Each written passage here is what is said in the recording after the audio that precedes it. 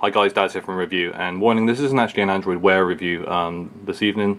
This is actually an Android review, and it's a launcher review. And the only reason I'm reviewing it is I downloaded this earlier today, and it's brilliant. And it's a new launcher, and it's from actually Nokia, and it's called the Z Launcher. It's currently in beta, and there's been 3 releases so far. But actually, the more I've used this throughout the day, the more I've realised this is a perfect, it's a fantastic launcher, and I think you should go and download it.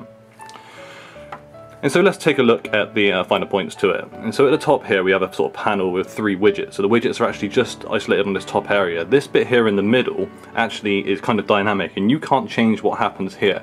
And then at the bottom we've got a small dock, and you can choose what icons go in there, but it comes set up pretty much like this. Cool, Hangouts, your browser and your camera, and that's perfect. And of course we've got the little applications button in the middle. And so back to the top, so we got a clock over here with the calendar, and if we move it across, you can see we've got calendar entries here, and then we've got weather, so pretty good. And at the moment that's all we've got, but I imagine this will be pretty customizable.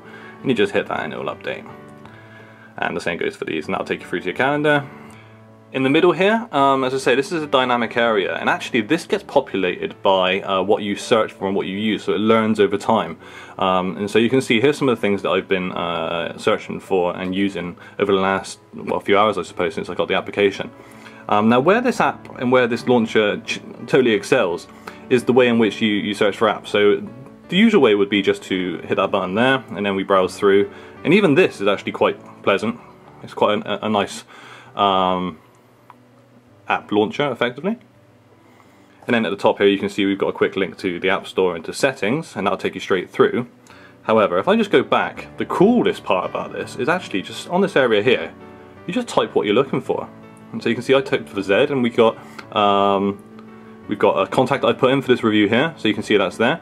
We've got some applications, we've got another contact, we've even got some emails, and we've even got some web page searches or bookmarks. And so you see it's actually aggregated mixed media and contacts and apps, etc., and put them in this kind of quick search. And you can narrow this down even further, so I can add another letter, so ZE. You can see it's going through all of the time.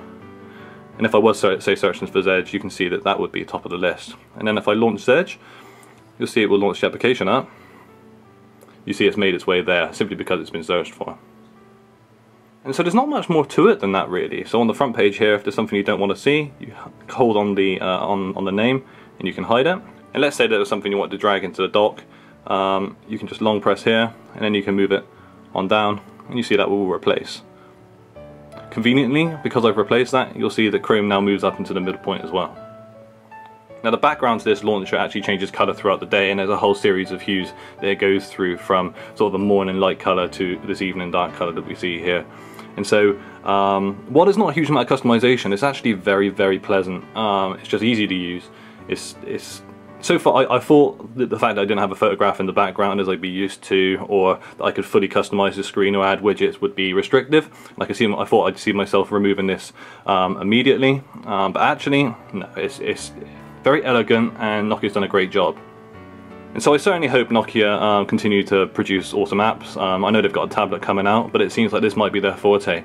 And so I urge you to go and check out the Z Launcher right now, download the beta, make sure you keep up to date, and follow the journey. It's a great launcher, and I'm sure there'll be more apps from the Nokia camp soon. Again, sorry this isn't an Android Wear review, and if you come looking for that, don't worry, there'll be one of those later on today, and every other day. Thanks a lot.